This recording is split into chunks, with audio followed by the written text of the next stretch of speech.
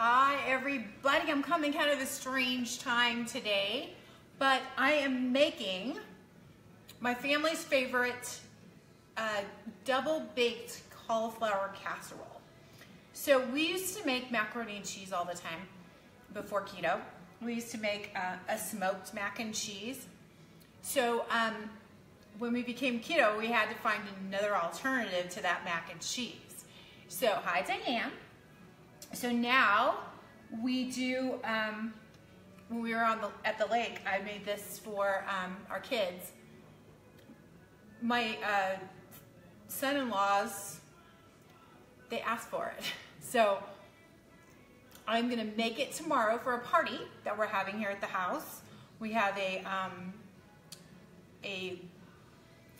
for our neighbors, they're coming tomorrow. So I'm gonna go and make this ahead. It's a great make ahead, or take with you to grandma's house or to a potluck, whatever.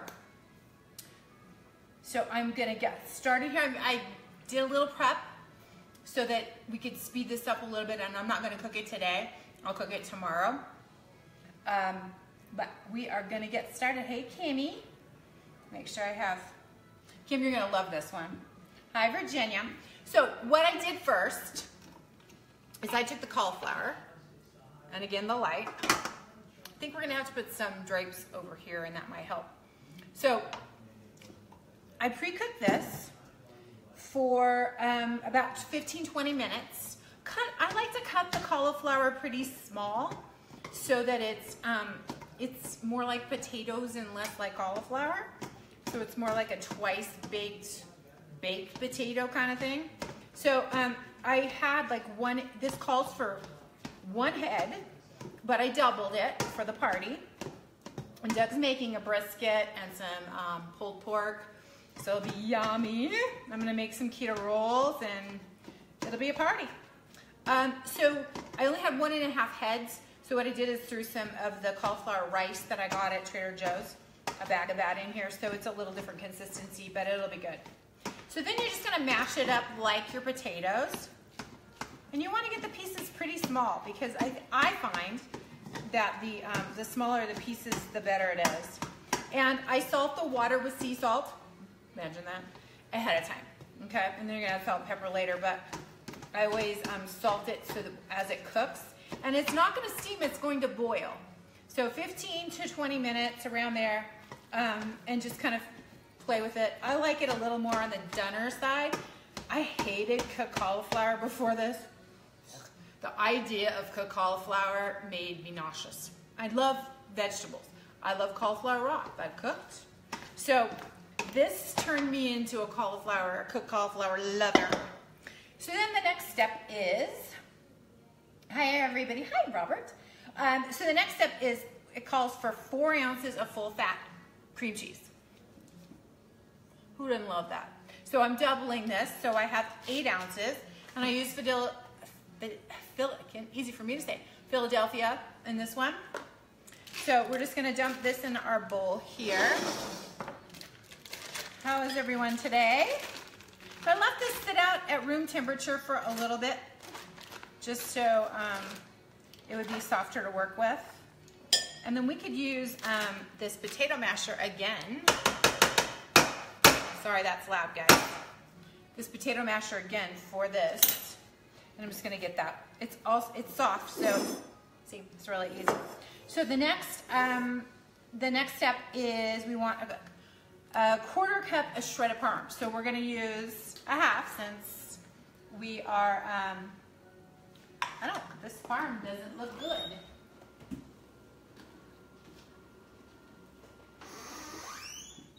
It's got some uglies in it, so we're gonna,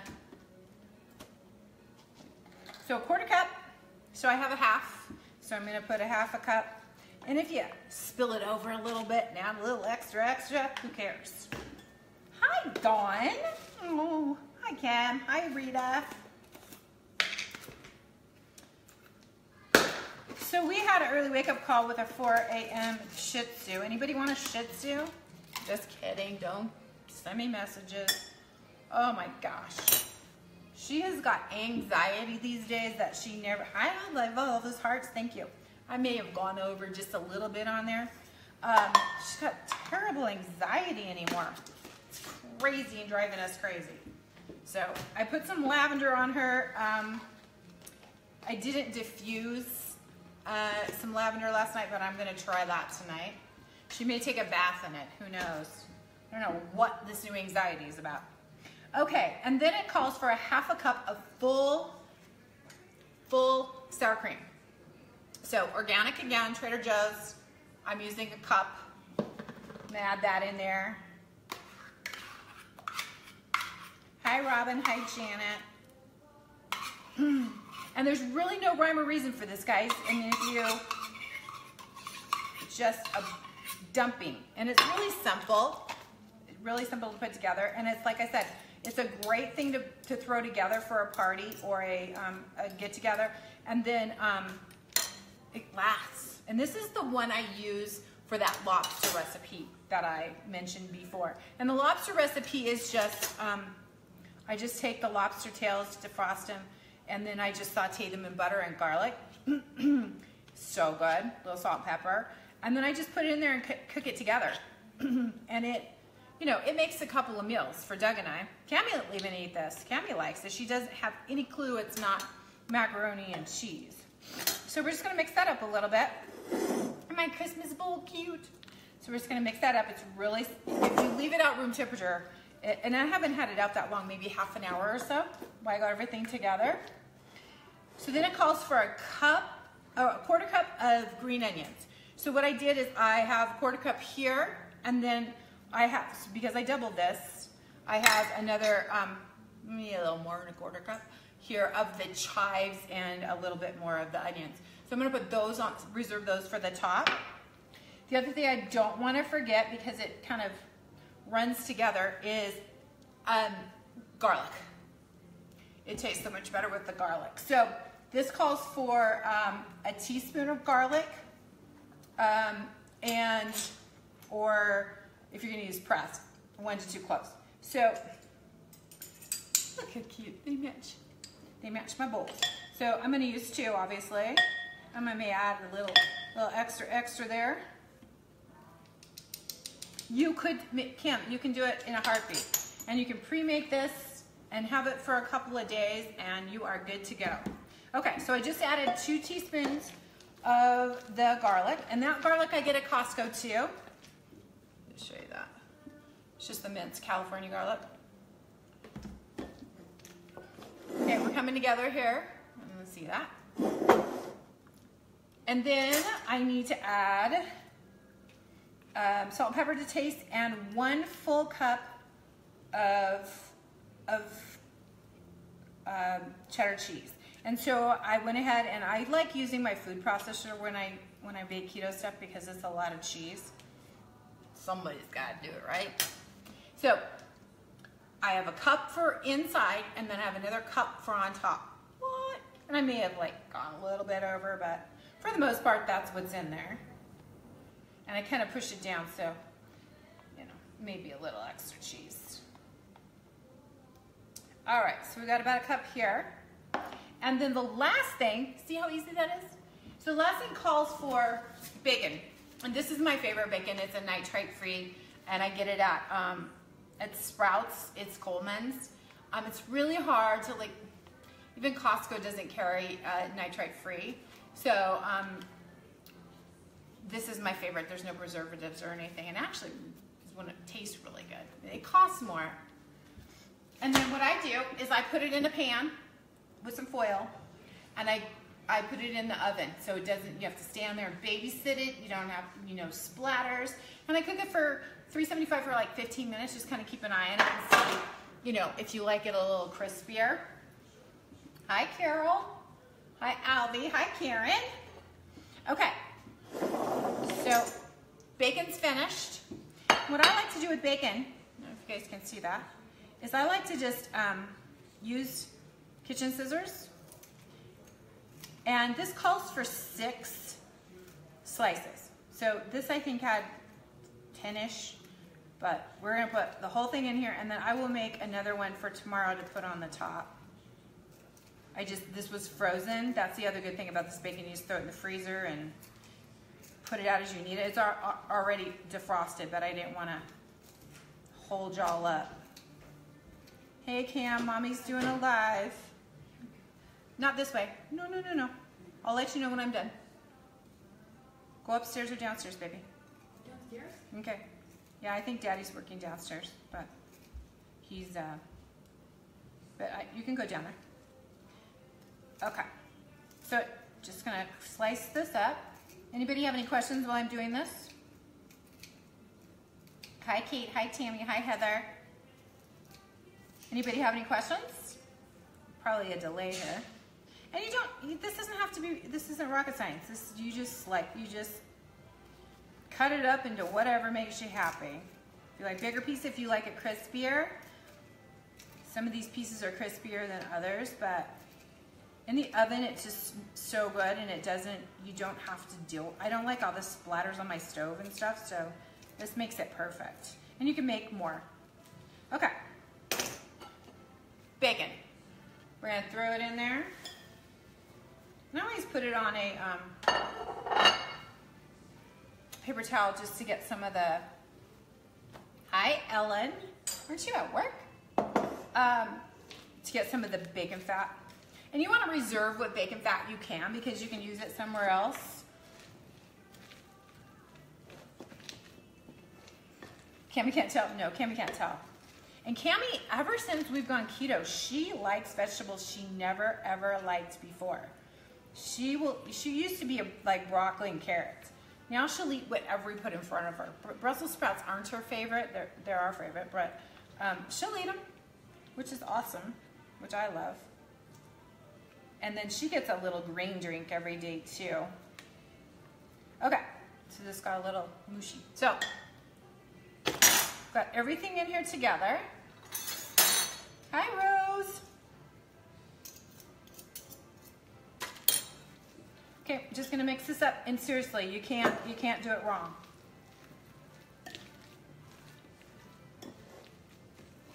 Okay.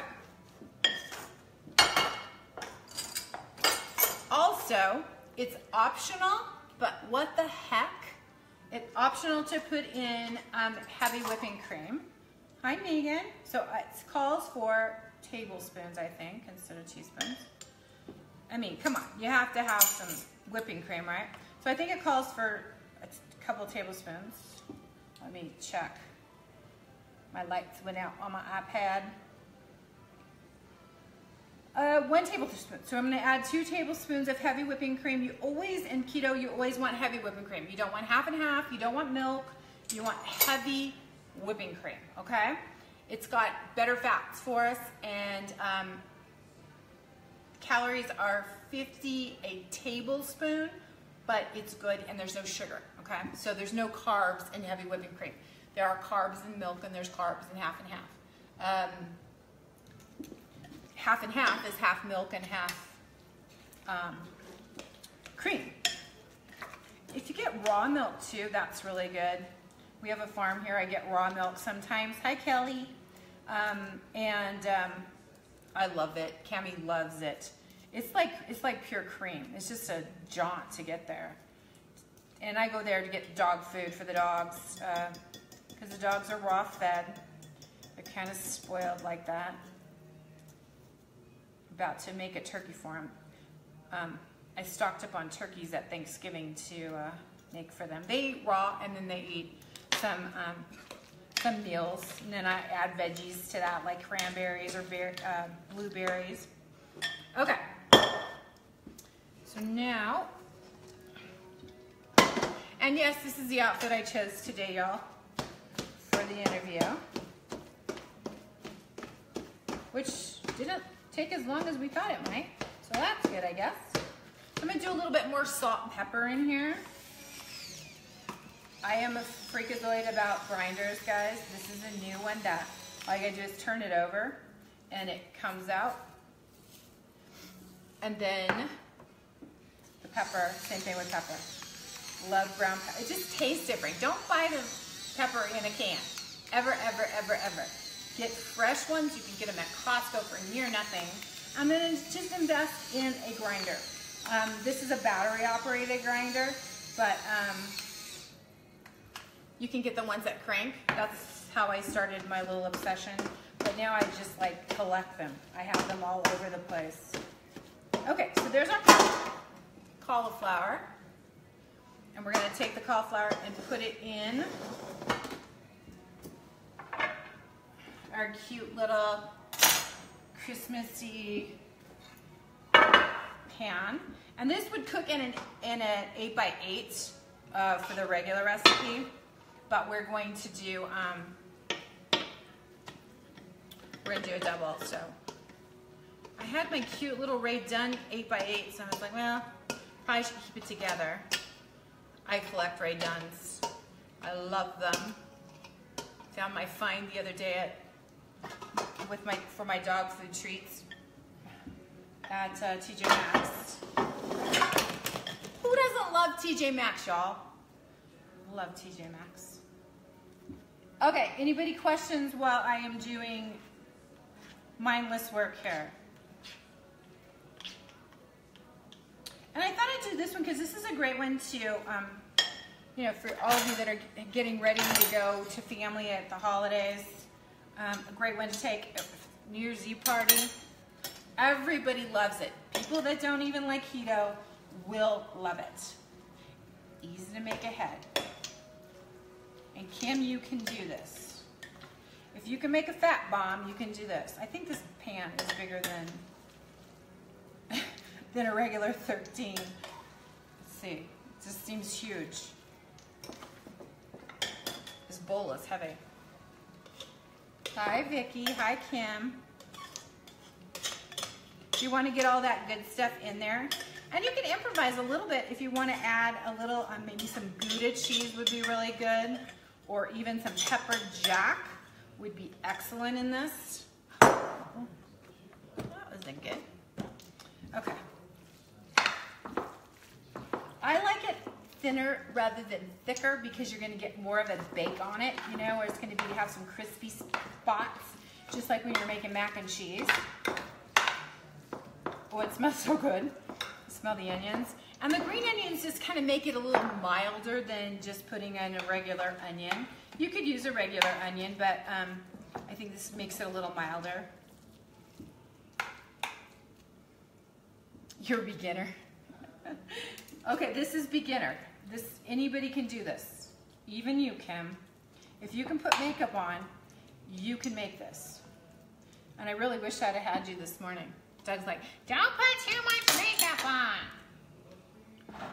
And then when I was done, he was like, oh, that looks good.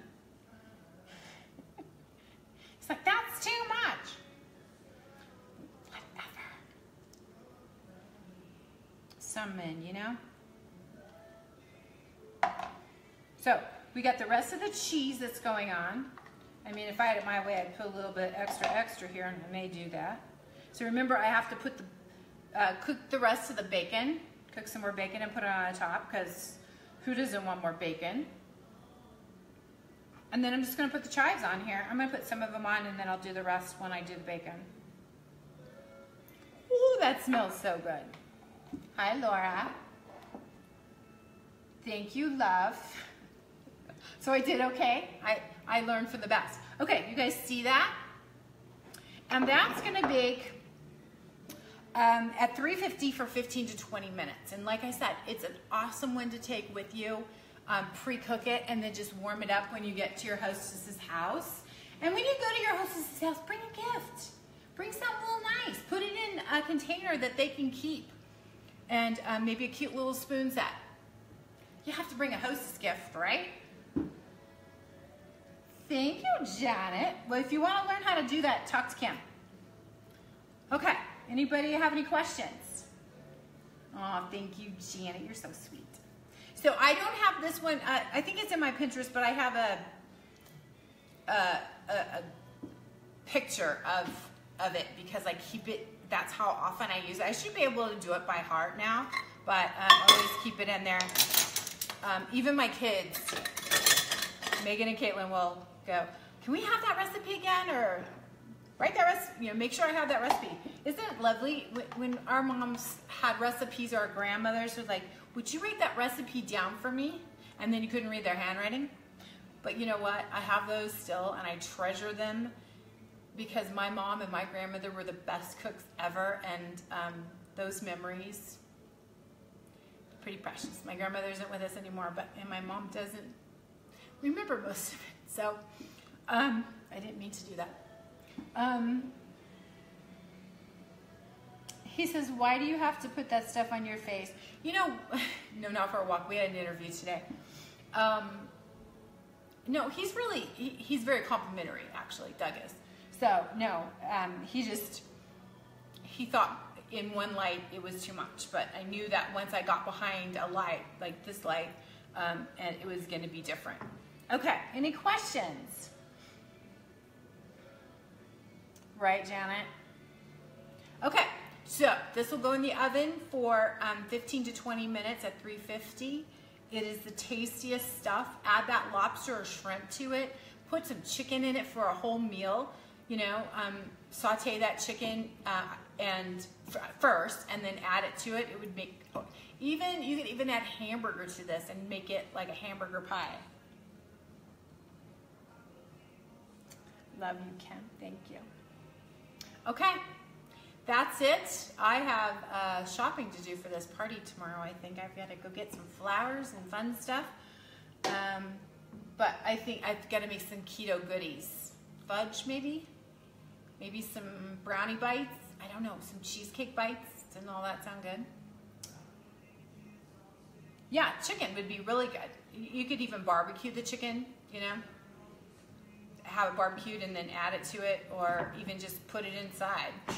But always make sure you're adding more garlic to that chicken or it'll be bland. Hi, Laura. Thank you, Janet. Okay, no other questions? Okay, thanks, y'all. Have a good day.